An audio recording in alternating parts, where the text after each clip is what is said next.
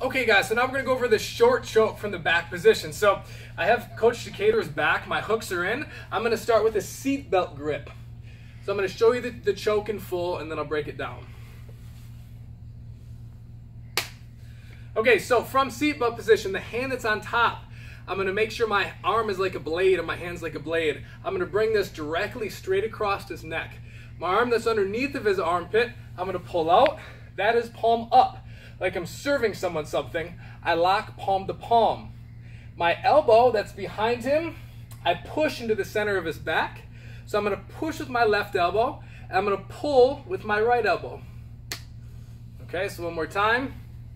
1, 2, elbow in his back, 3. Okay, so that's a short choke from the back.